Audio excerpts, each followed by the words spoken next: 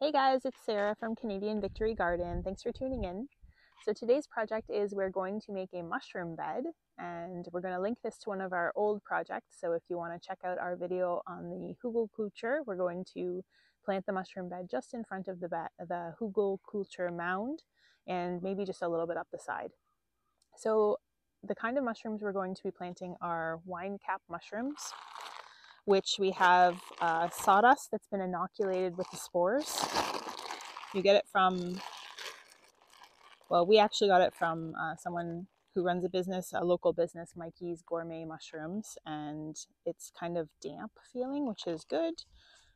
You don't want it to dry out. And we're going to be using cardboard, we're going to be using straw, and I have some strawberries that I'm going to be transplanting into the same area. These are winecap mushroom spores, which do like to be in the sun, but like all mushrooms, they like similar conditions of like a lot of moisture.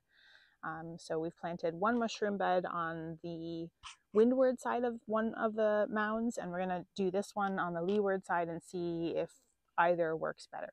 So let's get started. So this is one of the hugelkulture mounds that we planted a couple of weeks ago. Obviously, it's way too soon for anything to be decomposing yet. And we didn't end up putting any mulch onto this one, so you do see a bit of the weeds kind of starting to grow out, which is fine.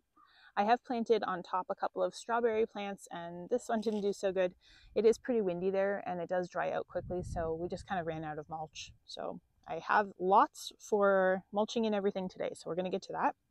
This little tree here is the reason that we made the mound in the first place. This is one of our Korean nut pines, and it is very, very happy. Look at all that growth. I can probably take this out now, actually, now that I'm looking at it. I don't really need a marker for the tree anymore now that I have a huge mound. Planted a couple strawberries. This is false indigo. It's a perennial nitrogen fixer, and a couple more strawberries over there. So I'm going to plant some more strawberries kind of on the sides here and then down into this area, and then the next step is cardboard. So let's get digging in these strawberries before they get any drier than they already are. Nothing likes to get dried out on a nice sunny day like today. I will also have some chives kind of mixed in with these strawberries, just because the other bed had chives growing everywhere, as chives do. And that's fine. They're good companions. So we'll just leave them. Any of the weeds I am trying to pick out though. Who's next? You. Ooh, not like that. Strawberries are great for pretty much any guild that you're trying to build, or any purpose really, because it makes you food. They make a nice ground cover. They spread really easily. They seem to be pretty forgiving of like a lot of silly things you can do, overwatering and underwatering and such. So I found in general in our area that strawberries are a great plant. Oh, it's so weedy over here. That's okay. I'm going to be putting cardboard on top, like I said, which will kind of suffocate the weeds and give the strawberries a chance to spread out and grow. There's some more grass growing into that, so no thank you.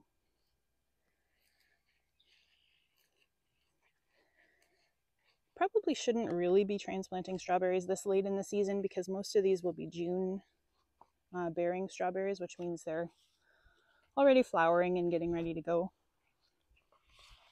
But I don't think the plant will die. I just might not get actual berries out of these this year, which is fine with me. We've got a lot of other berry plants. Oh, that hole is way smaller than that big blob. So no rhyme or reason here. I'm not like trying to space them out a specific amount. We can really smell the chives, eh?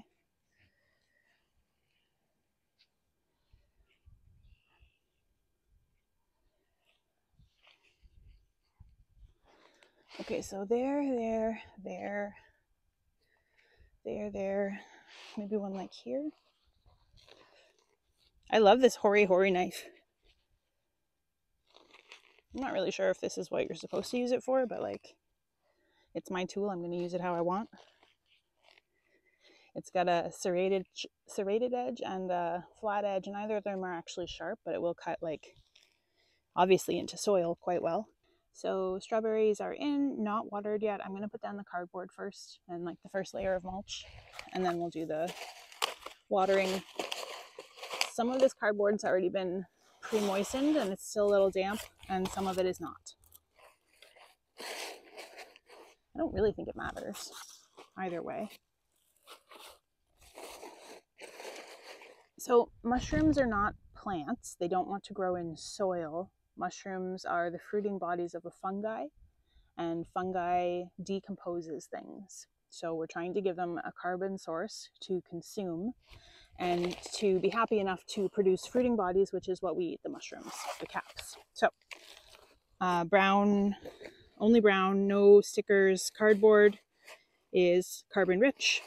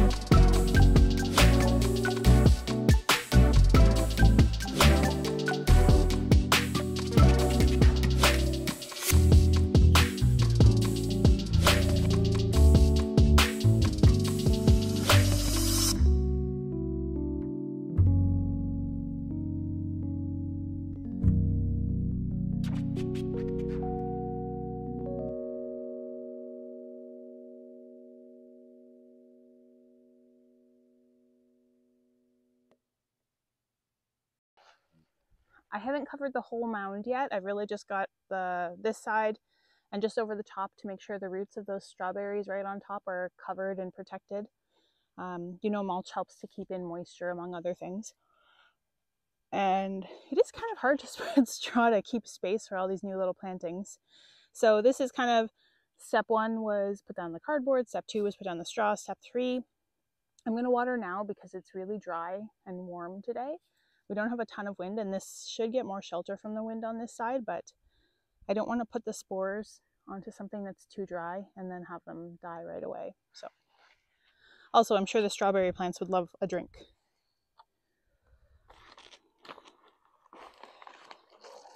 I wonder if they're, oh, right into my shoe. Good job, me. I was just going to say, I wonder if I water from the top, if that'll help water underneath everything too. What do you think? Smush it all down a bit. What's that? Well, the whole idea is this mound is supposed to be sequestering water, right? So if I water anywhere near it, it should be soaking into the logs and stuff underneath and holding on to it. And then the roots of all these plants are supposed to be reaching out for those consistently moist logs. So I'm going to wet I'm going to wet my kneeling pad. I'm going to wet the whole area that I put down. Trying to encourage when the spores get going to spread out their little hyphae here, there, and everywhere. The hyphae are like the little roots of the fungi that, if you've ever had like wood chip mulch that you've moved around after it's sat for a year, you'll see those little white kind of strings running all through. That's fungal hyphae. Think of them like the roots. That looks pretty nice and wet, huh? Welcoming bed. So this is inoculated sawdust moistened for winecap mushrooms, and I'm going to spread it around on the straw now.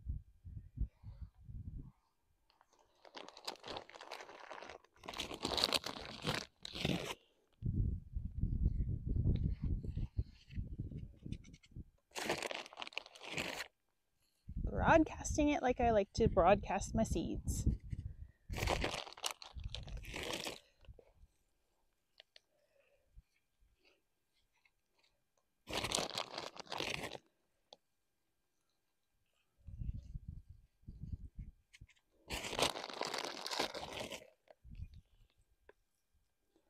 I don't know, we'll just try it everywhere. It does smell really mushroomy. What do you think, up the side or no? Sure.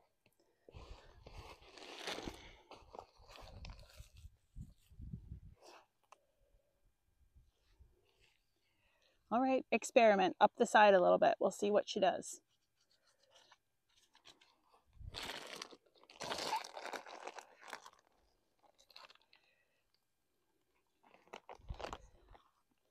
My sister has a funny phrase for broadcasting. She calls it chaos gardening. Just throwing things where they land, and that's where they grow. I guess that's pretty much what we're doing right now. I want to try to concentrate it mostly on the inside because I know the outside edges are going to dry out faster. Oh, I can't reach it with all these logs here. Who left this pile of lumber here? I know. It was my little wall that was protecting the tree.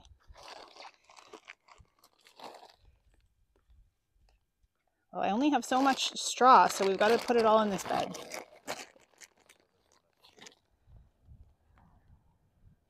Okay, I've only got so much cardboard, so this all has to go here.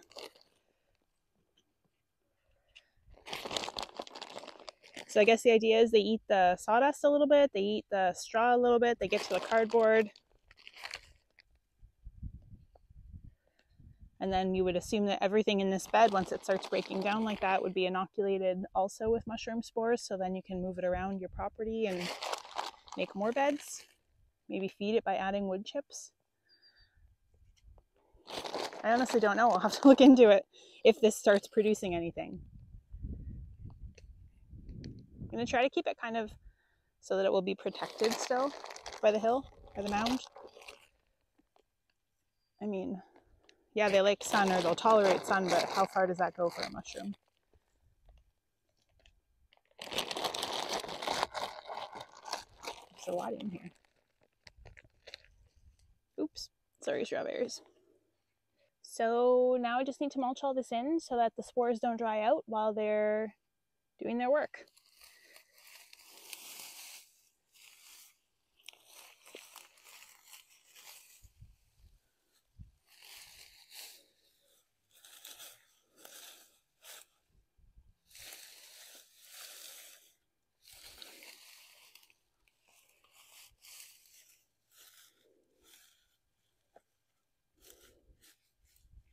And trying not to bury all the plants I just transplanted here.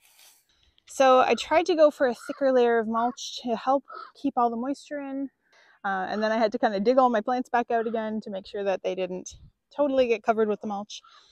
And I think when I water it in, it should flatten back out a bit again here. So this is one way to do it. What do we use altogether? Cardboard from packages. Would you say like a bale and a half altogether of straw? Yeah. Of course, the spores, the bag of spores. That bag that I was using, he's got it set up so you can just like cut a little slit in the bag and have it grow right out of there.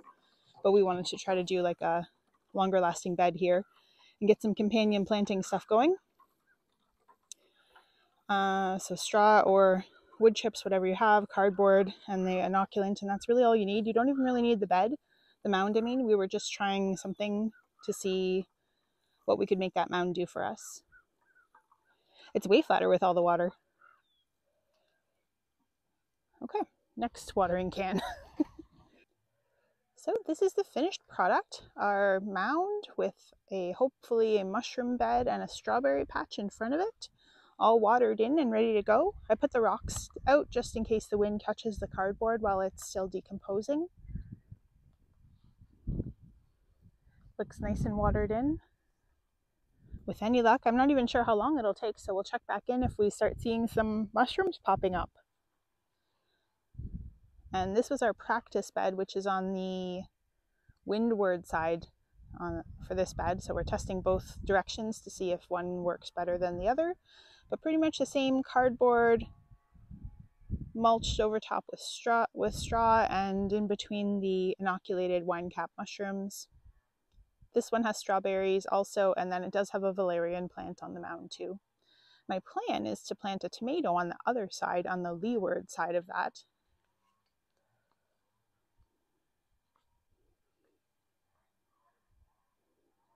So this was one of many projects we have planned for this spring and summer. So thanks for tuning in, and next time we will be doing a different kind of tomato trellising. So check back for that video.